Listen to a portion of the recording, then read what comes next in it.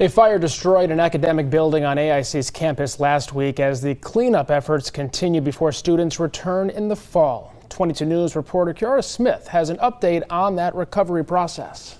Nick, fire officials say this fire started under the roof, which then caused the roof to collapse. AIC President Hubert Benitez says apparently a lightning strike caused Courniotes Hall to burst into flames within just minutes. He says the fire destroyed the second floor and water destroyed the first floor.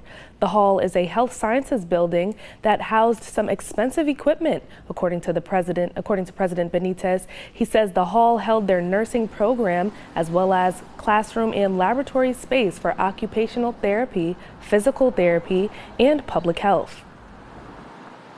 Inside Courniotes, we also had our simulation labs, which provide students with the opportunity of experiential learning, of simulated learning throughout their nursing career of studies.